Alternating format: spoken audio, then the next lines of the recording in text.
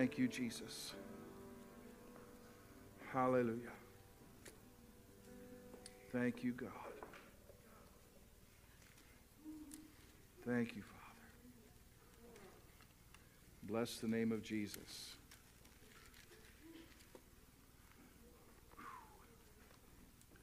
Somebody give the Lord a praise in the house this morning.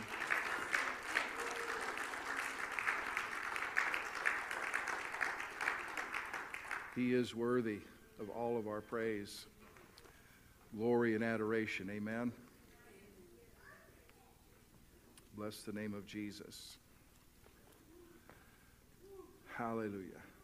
God is so amazing to meet the needs of His children and to supply us with everything that, sometimes we have wants, and He gives us some of those, doesn't He?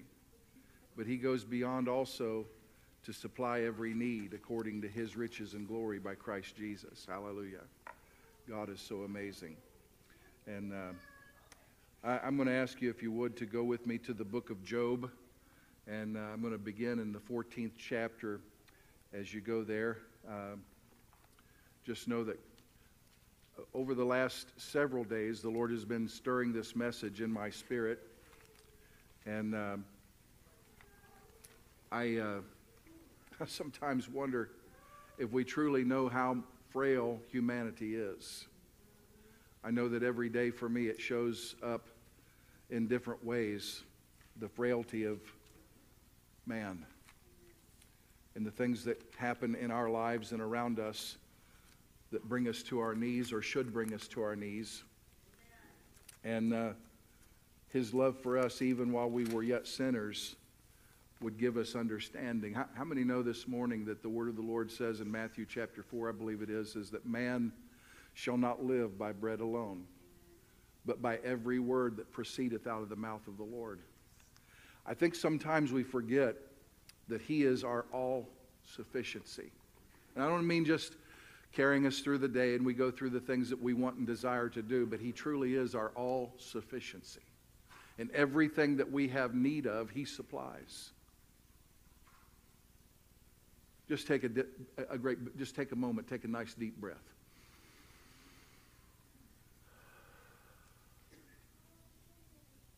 Do you know by that not only are you alive, but the breath that you breathe, He placed there. I think about that sometimes when I ponder how frail human life is. And when you consider this, when God formed man of the dust of the earth, He was nothing more than a claymation of an image that looked like God.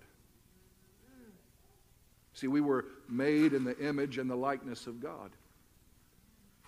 We lacked one thing. The Scripture says, then God breathed the breath of life into his nostrils, and man became a living soul. Hallelujah. Each one of us significantly alike, but so dramatically different. I don't know if you can comprehend that or not. That just gets in my spirit and causes goosebumps to go all over me. Because you know what? Not one fingerprint in this room is the same as mine. Not one eyeball has the same iris. They're all different. We are fearfully and wonderfully made. God made us significantly different in his image in order to show forth his glory. Which gives me another set of goosebumps. And I know a lot of people think, well, you're strange. No, the word of the Lord says the 24 elders standing around the throne of God are going to sing hallelujah. Holy, holy, holy is the Lord. And the words of a song just ring in my spirit. Every time you turn your face, new waves of glory cover. Every time you move your eyes, new waves of worship cover me. I can tell you this. Some would think, Jeff, that it would be mighty boring to sit or stand around the throne of God and say, holy, holy, holy. But what I believe is if God, in His infinite mercy with procreation, every one of us are different. Even twins don't have the same fingerprints. They don't have the same iris. Listen, you say, well, what are you talking about, Pastor? I'm saying this. We were created for His glory. And if the facets of God, the blessings of God, the richness of His outpouring supersede the sands of the sea, which are the number of the people, let me tell you this, there's some things about God we've yet to learn. There's some things about God He's going to reveal. And there's some things about the presence of God that are going to overwhelm us. And I believe that in these times that we live, we need to be pursuant of every good thing that He has for us. When I look at the word of the Lord and how important man is to Him, I've considered this, that in the Gospel of John, it says that God so loved the world that He gave His only begotten Son, that whosoever believeth in Him should not perish, but have everlasting life. I watched the testimony of a young football player that was going to the championship game. And when they won the game, the coach was real superstitious. And he had put on his the sun blockers, you know, the little things they put under their eyes. A lot of people use just black paint. Well, he had Philippians 4:13. I can do all things through Christ who strengthens me.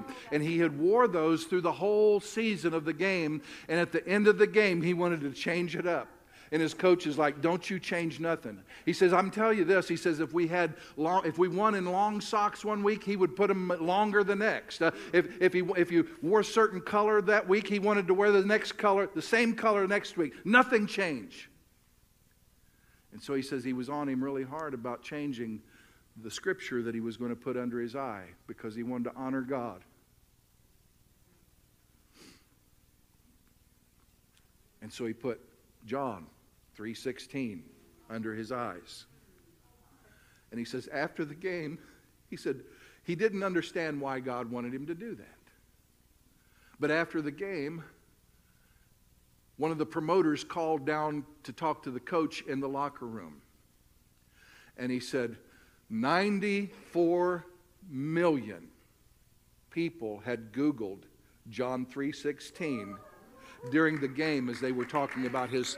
94 million people Googled that scripture because he chose to change it up. I'm going to tell you something. Maybe there's some things God is about to change up in our lives in order that folks begin to take notice. What's different about that? What's different about Him? I'm going to believe that God is going to show Himself strong and powerful in the lives of people. But I want to show you today that man shall not live by bread alone, but by every word that proceedeth out of the mouth of the Lord. God wants to cause you to prosper and be in health, even as your soul prospers. He wants to pour into you fresh oil so that you can experience a higher and a heightened level of experience in Him. Not just what you've already experienced, not just what you've already learned, but there is a depth to God that is yet to be revealed in the lives of a people. You've heard me say this. It's so shallow, the Word of God is, so that the newborn babe in Christ can learn in the shallows and the safety of its edges. Yet it is so deep that the seasoned scholar can never touch bottom when it comes to understanding the depths of God's Word. When I look at this scripture, I understand what he is speaking here. Job, one of the oldest writings in the Bible, he begins to say in Job chapter 14, beginning in verse 1, this is what he says: Man that is born of a woman is of a few days and full of trouble. Anybody can testify. I can tell you this: man that is born of woman is of a few days and full of trouble. He comes forth like a flower and is cut down.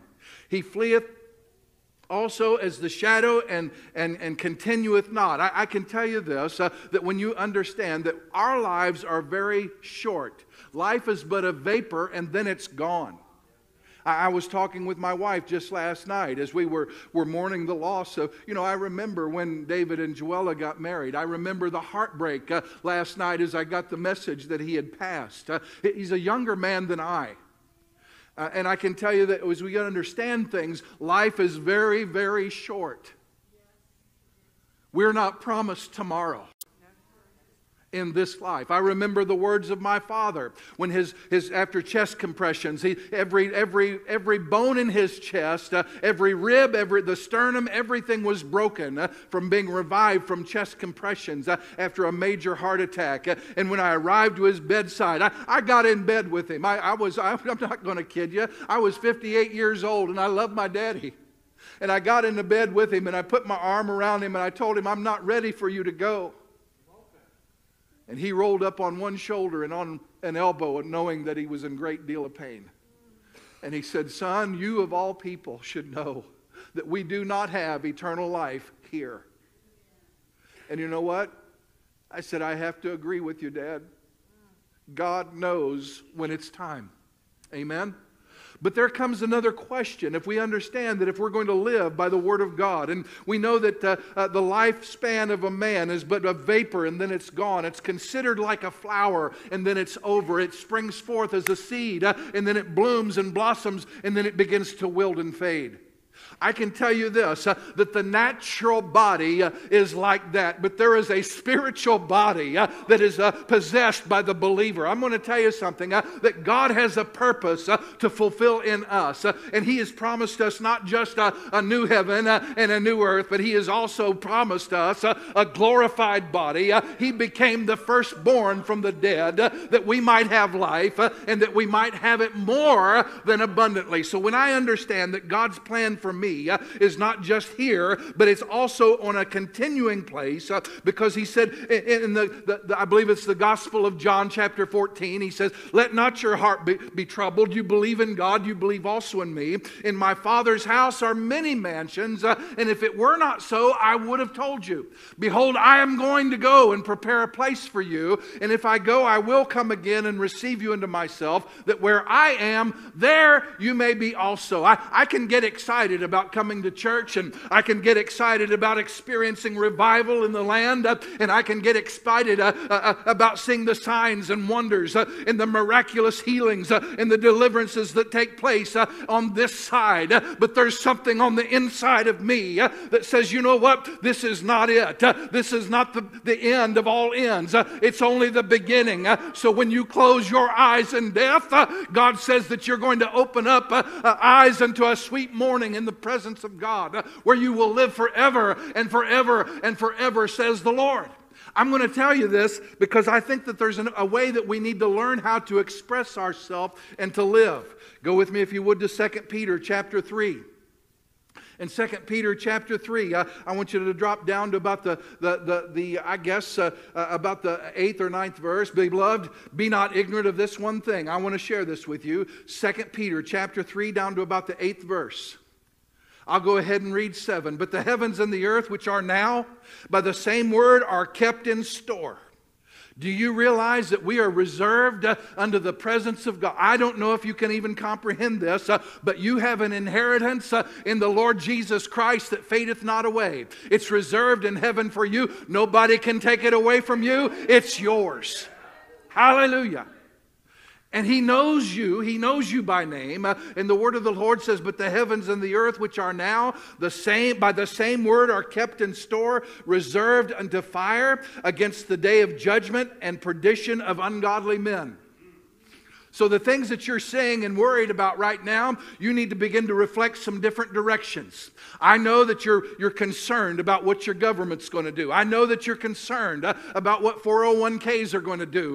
But can I tell you, you have an inheritance under the King of Glory. I can find you a place where that you can understand this, that you're going to walk on streets that are pure gold. So pure gold that they're transparent like glass. And the word of the Lord says that He will be the light, because there will need be no sun there, nor moon. I'm going to tell you that God has a place reserved for us that far exceeds and supersedes anything that you could ever think, hope, or imagine. Eye hath not seen, nor ear heard, neither entered the heart of man, the things that God has prepared for them that love Him. But the Spirit of the Lord bring you wisdom and revelation of those things. Let me share this with you. I need to hurry. Well, this is what the Lord says. But beloved, be not ignorant of this one thing, that the day of the Lord was as 1,000 years, and 1,000 years as a day. The Lord is not slack concerning his promise, as some men count slackness, but is long-suffering towards us, not willing that any should perish, that we should come to repentance. You know, repentance is something a lot of folks don't like to talk about. It's easier just to cover your sin with, don't tell nobody. Don't let it out. But I'm going to tell you this, the quickest thing for you to get an advantage over the devil is say, I did it. God, forgive me. I was wrong. The best way to end an argument is to say, I'm sorry.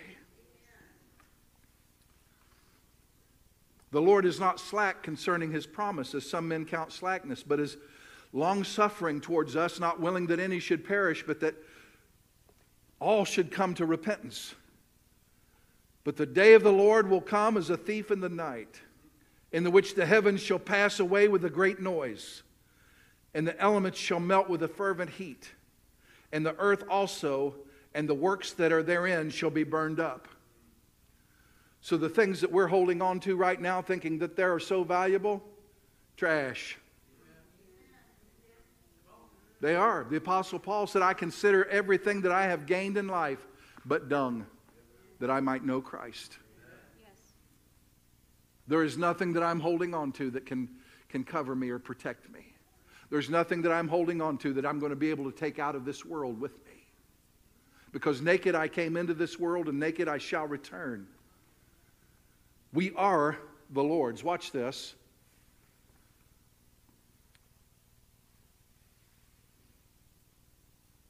Everything, when this thing takes place, with a great noise, and the elements shall melt with a fervent heat, the earth also and the works that are therein shall be burned up. Verse 11 is really where I wanted to get to. Seeing that all these things shall be dissolved. I don't know about you, but things don't mean that much to me anymore. Saying that all these things shall be dissolved. What manner of person ought you to be in all holy conversation? And the word conversation there literally means lifestyle. The way that we live. Seeing that all these things shall be dissolved, what manner of person ought you to be in all holy conversation and godliness, looking for and hastening into the coming of the day of God, wherein the heavens being on fire shall be dissolved, and the elements shall melt with a fervent heat.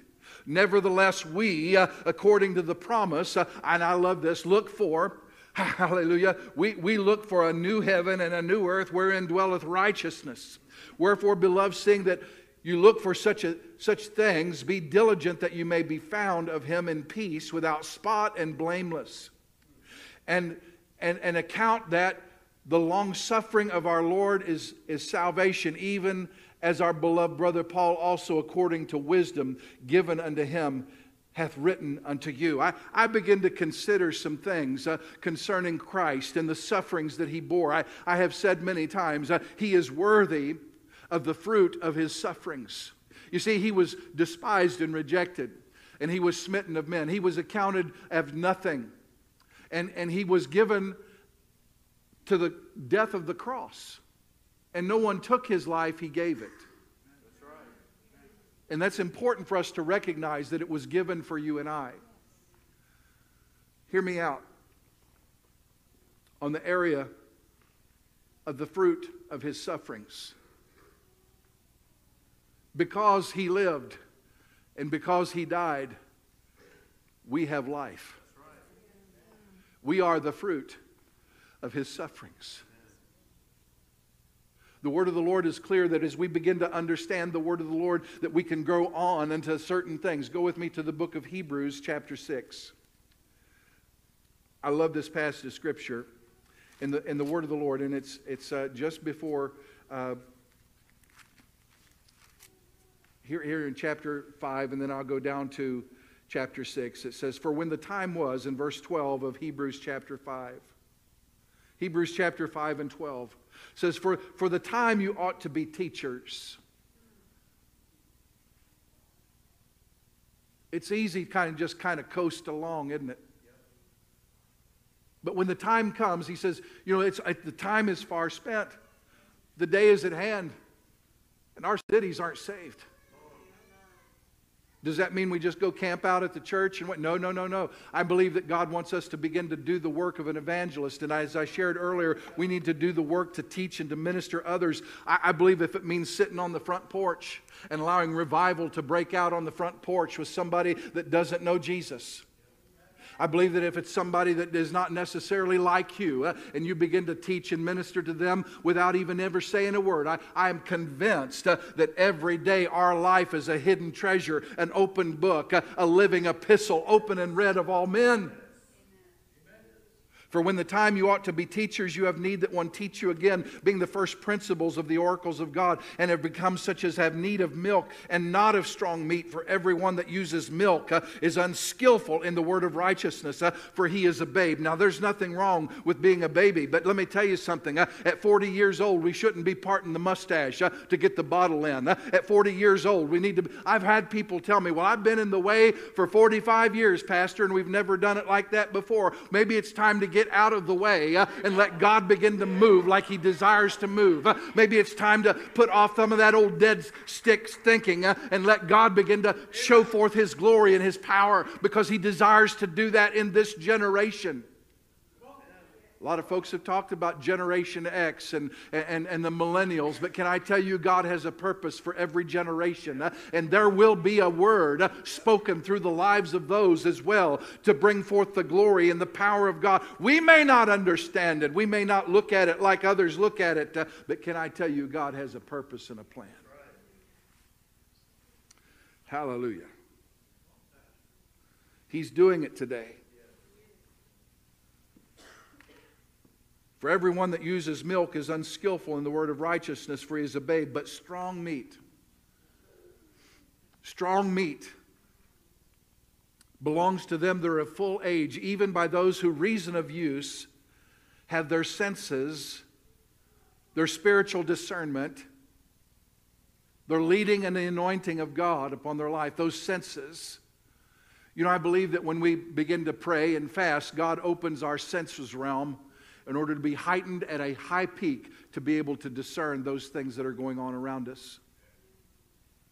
That we may speak a word of due season in the lives of those that are hurting and broken. That we may speak a word of encouragement to those that need encouraged. That we release the healing power and the presence of God in an area that maybe somebody else didn't see. The strong meat belongs to them that are full age, even by those who reason of use have their senses exercised to discern both good and evil. Therefore, leaving the principles, in verse 1 of chapter 6 of Hebrews, therefore leaving the principles of the doctrines of Christ. Now I want you to understand, this does not mean canceling them, walking away from them. That's meaning going on up to the next level. This is a way of not saying we're forgetting those things in the doctrines of Christ, which we need to have an operation in our life. But how many know that after you achieve the mastery of a certain level, you need to move on? How many know that once you have reached a certain point in your life, there needs to be a level of maturity past the childhood space? How many have known people in their lifetime where that they may be 50 years old, they may be 60 years old, and are still as childish can be? You see, God wants to bring us into a level of maturity because of the Word of God that lives in us. That we be able to handle things that are around us.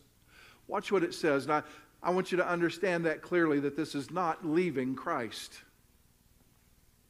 Therefore, leaving the principles of the doctrine of Christ, let us go on unto perfection or maturity, not laying again the foundation of repentance. How many of you ever been around people that every time they sin a sin and they feel like they got to get saved all over again? I've had young people that have experienced that, where that they go somewhere after having been saved and filled with the Holy Ghost. They feel like, well, I've sinned, so do I need to get saved again? No, you don't get saved again. You repent of your sin and continue in the Spirit of God. How many know that God walks with us? He's in us. And when you forsake Him and you mess up, You don't have to go. Listen, it's important that you know this. If you failed a math test in 11th grade, do you go back to first grade? No, you don't. If you fail a test, you don't go back to kindergarten. You turn and you repent and you ask Christ to forgive you of that sin. As a matter of fact, the Word of God says in 1 John 1:9, He says, I would that you didn't sin, but if you do sin, we have an advocate with the Father, Jesus Christ, who is the propitiation for our sins, and not for our sins only, but for the sins of the whole world. And so many people find themselves in that elementary level where that they feel like they need to get saved all over again. And the Scripture says that we are to let us go on into perfection, not laying again the foundation of repentance from dead works and of faith towards God and of doctrines of baptisms and the laying on of hands and the resurrection of the dead and eternal judgment. And this will we do if God permit, for it is impossible for those who were once enlightened and have tasted of the heavenly gift and were made partakers of the Holy Ghost and have tasted of the good Word of God and the powers of the worlds to come, if they should fall away, to renew them again to repentance, seeing they crucify to themselves the Son of God afresh and put Him to an open shame. For the earth which drinketh in rain and comes down upon it, and brings forth the herbs to meat for the by whom it is dressed, receiveth the blessing of God. But that which bears thorns and briars is rejected, and is nigh unto cursing, whose end is to be burned. But beloved, we are persuaded better things of you, and things that accompany salvation though we thus speak. For God is not unrighteous to forget your work and your labor of love. See, a lot of times people get it in their mind that they're not going to be able to return to the Lord. I've had people weep and cry and say, Pastor, I blaspheme the Holy Ghost. If you're walking in the Spirit of God and you're loving, you can't blaspheme the Holy Ghost. Won't let you. No, you can't. I've had people pray for me, I blaspheme the Holy Ghost. You have not. No. Do you even know what it is? Well, not really. Well, then how can you do something you didn't know? Read in the book of Thessalonians, Paul said, I was a blasphemer, but I did it ignorantly. Yeah. Come on, Pastor.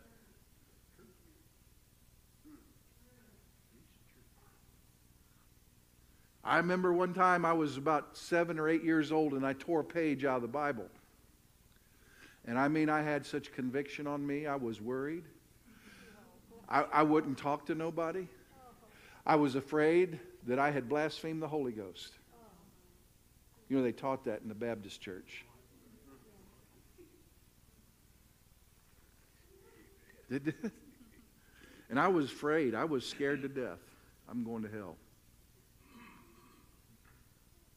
And my older brother, the wisdom that he had, Brother Foster, he says, you ain't going to hell for tearing the... God don't even know that book exists. That's just a little New Testament. He said, well, I said, I sure does know it's mine. He knows it's mine. And I tore the page out of it. Which page did you tear it out? There was a part in the front, Brother Tommy, that had somebody else's name written in it. And I had gotten it out of the garage sale or something for a dime. And I tore that page out because it had somebody else's name on it. And I was worried. And see, you can laugh, but a 7-year-old boy just didn't know. Can I tell you that there's 60-year-old men, because of ignorance of the Word, are scared to death where they stand with God? The promise of God. Listen, I believe according to the Word of God. I see where that the Apostle Paul said, I am persuaded that neither death nor life, nor angels, nor principalities, nor things in my past, nothing in my present, and certainly nothing in my future can separate me from the love of God in Christ Jesus. You have not been called to fear, but of power and of love and of a sound mind. It's time we begin to live like that and begin to announce to the world and to those that would oppress us that Christ is our Redeemer, not their rejection, not their pain, not their disappointments in the church, but what God has said over my life is what I believe. Hallelujah. So let me share this with you. I'm just going to share this with you because I feel like that God wants us to have an understanding of the times in which we live in. Certainly He is not slack concerning His promise. And certainly as we begin to stir up in our pure minds by the way of remembrance the things that have been spoken over us, the word that has been delivered us, that God has a plan for us to be used of Him throughout His glory in order to touch the lives in which we have to do. I'm believing that God is going to begin to stir some things up in the church so that we can express that in the world and make it a difference in the lives and those we have come contact with. That every place that we go, the Holy Ghost begins to flow in the lives of people. I had mentioned to you out of Mark's Gospel, chapter 4. Now, I want you to see this. Go with me to Matthew chapter 4, and I'm going to wrap this up. Have you ever felt tempted? Sure you have. I want you to know that we serve a great high priest that is able to be touched with the feelings of our infirmities, that was tempted in all points like as you are tempted, yet without sin. And you have a righteous place to run to in Christ Jesus. Through the power and the anointing of the Holy Ghost. The Scripture says, then was Jesus led up of the Spirit into the wilderness to be tempted of the devil. And when He had fasted for 40 days and 40 nights, afterwards He was hungry. Have you ever been hungry? I know I have. Over the last 45 or 50 days, I find myself standing and just open the refrigerator. Can't have that. I'm not supposed to eat that. Then I close the refrigerator door and I go over to the pantry and open the pantry door. Carbs, carbs, carbs, carbs, carbs. Processed, processed, processed, processed. Sugar, sugar, sugar, sugar. I ain't eating that. I will not eat that. I refuse to eat that. And I turn around and there's an old dry sweet potato laying over there on the counter. I said, aha. Success. So I scrub him off and put him in the microwave for about 10 minutes. And with no sugar and no butter, I just peel that guy and eat a root. But it was good. How many know that sometimes if it's sweet to the tongue, it's not really good for you? Really.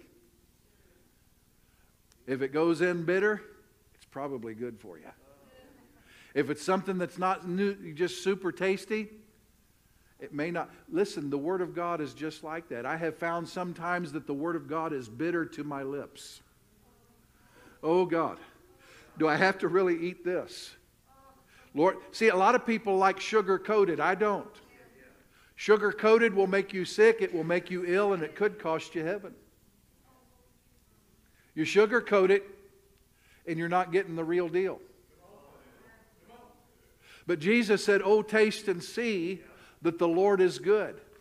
And He'll be like honey out of the rock. He will satisfy your soul. And if you've been hungry, look at what it says. Jesus was afterwards hungry. And when the tempter came to Him, He said, if you be the Son of God, command that these stones be made bread. I'll let you in on a secret. I have had no pleasant bread for now over 50 plus days.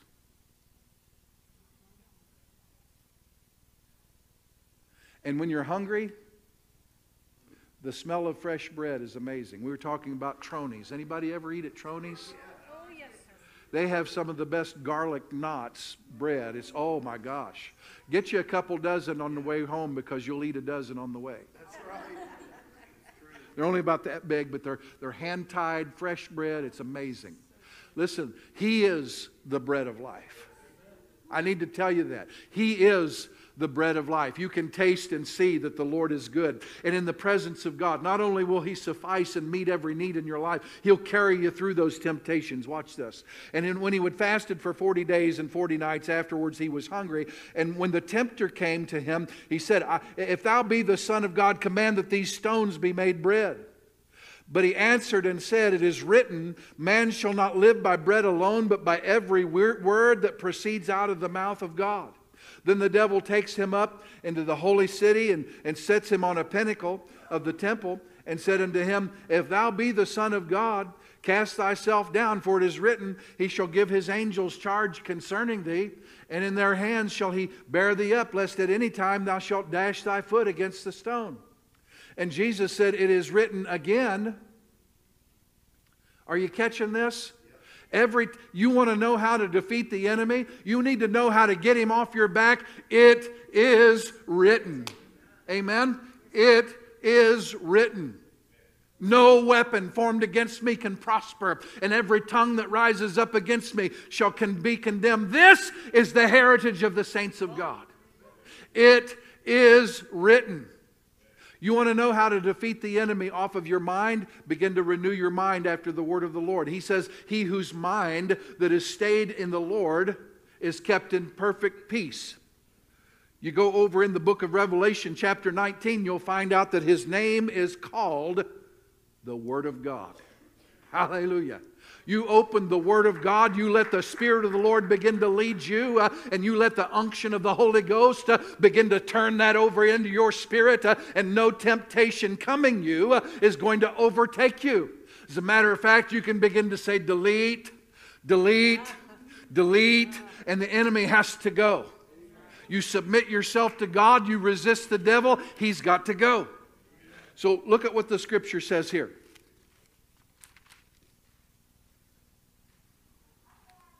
So He'll even challenge you to hurt yourself. Jesus said to him, it is written again, thou shalt not tempt the Lord thy God. And again the devil takes him up into exceeding high mountain and showed him all the kingdoms of the world and the glory of them. And said unto him, all these things will I give you, if thou wilt fall down and worship me. And I've had a lot of people say, well, you know, the devil really didn't have access or the ability to do that. I says, wait a minute. Who is the prince and the power and the ruler of the air? Where was Satan cast out of? Heaven.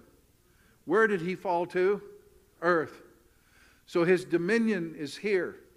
And if you don't think that he has power here, you're a fool.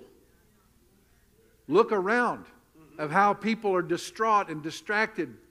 Lives are challenged. Marriages destroyed. Young people just cast away. I'm going to tell you something. We, through the power of the Spirit of God, listen, I believe that when Nicodemus came, there's something really powerful in that. Because he said, look, you say, how can a man be born again when he's old? Can he enter into a second time in his mother's womb? He says, listen, the Spirit goes where He listeth. You can't tell where it's coming from and you can't tell where it's going, but you can sense it. On the day of Pentecost, when the day of Pentecost was fully come, suddenly there was a sound from heaven of a powerful and mighty rushing wind. I'm going to tell you that rushing wind gives you air superiority over the devil every time, so that the Word of God, alive in your spirit, gives you the ability to take authority over every power of the enemy. Jesus said, behold, I beheld Satan fall like lightning from heaven, and I give you power to tread upon serpents and scorpions and over all the power of the enemy, and nothing shall by any means hurt you. Hallelujah! So listen, The devil was trying to jump the gun so that he wouldn't have to find out what he was about to deal with. Because I'm going to tell you what Jesus did as he was taking the nails in his hands and his feet, the piercing of his side, the thorns on his head. The word of the Lord says that he came out of the grave a great victor. He led captivity captive, and he gave gifts unto men. And through the power of the Holy Ghost, the same power that raised Jesus from the dead would abide in you, would abide in me, so that we could ask whatsoever we would of the Father. Let me tell you something. The Word of God was powerful here. He says, "Get thee hence, Satan, for it is written, Thou shalt worship the Lord thy God, and him only thou shalt serve. Then the devil leaveth him, and behold, angels came and ministered unto him." I'm going to tell you something. Great power and anointing was broken as Jesus began to walk out the Word of God, the plan of God, the hierarchy of what God was about to do in the earth would set the hearts of men free. And the Scripture said, had the princes of this world known, they would have never crucified the Lord of glory. You think about that. Had the princes of this world, satanic, demonic oppression, had they known it, had they understood it, because just like you are fearfully and wonderfully made, and every fingerprint is different, every iris is different. He knows the hairs on your head at this very moment.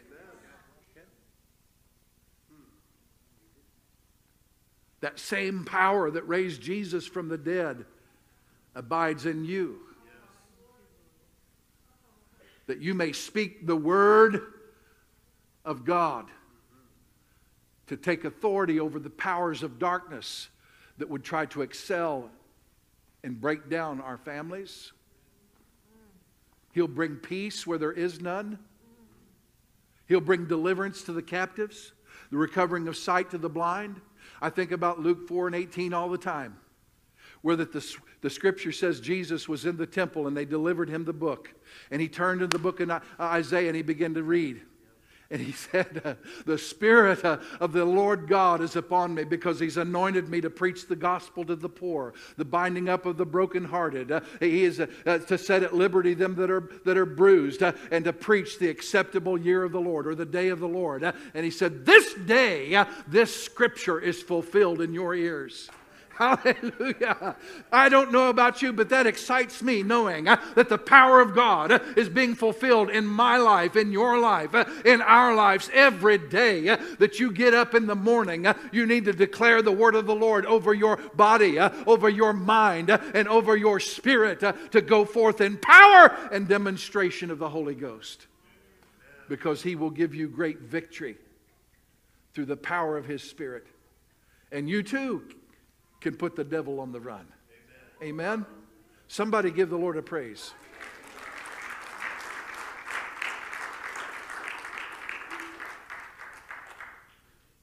We may be here with brevity, but I believe God wants us to leave a mark. Amen. With the power of His Spirit that operates in your life. Amen? Hallelujah. He'll do it. I'm going to ask that we stand all across this building.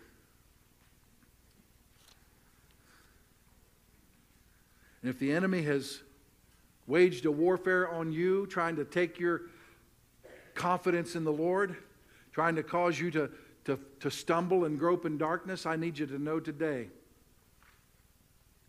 be persuaded.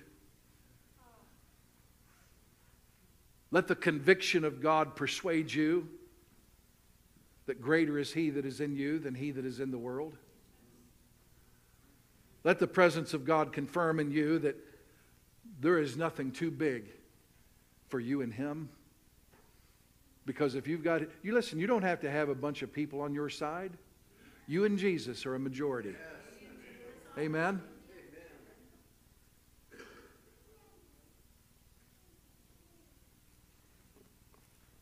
Remember A.C. Bates, he was talking about how that he come up against some rough characters, moonshiners, and he was preaching revivals in the mountains of Virginia. Some of them come and told him he needed to clear out. Their wives and their children were getting saved and moving in on their territory, making whiskey. And they began to threaten. He said, well, I'm going to tell you something. It's going to take more of you to come against me, to run me off. Well, he said, who you got? He said, there's me. There's God the Father, God the Son, and God the Holy Ghost. So all four of us against you, you're in trouble. So the power of God working in your life will give you victory every time. Don't you allow nobody to threaten you. You live according to the Word of God. He'll be your protection. Hallelujah. Let's pray. Hallelujah. Let's pray.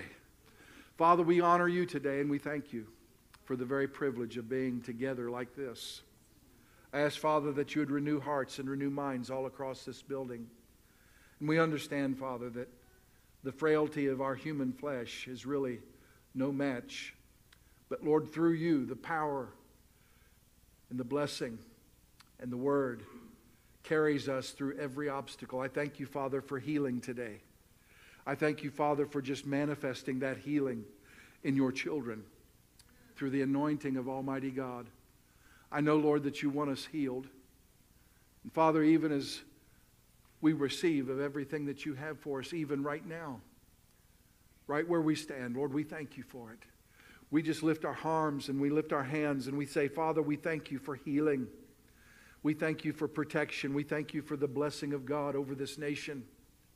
And Father, as you lead and order our lives, I ask God that you would just allow our steps to be ordered through you, through the power of your Spirit, that you may accomplish in us that which you would have for us. And we give you glory as you minister your grace for help in every situation. And we honor you, Lord, with all of our lives, with everything that we have, with everything that we express. We thank you and we give you glory. In Jesus' name, amen.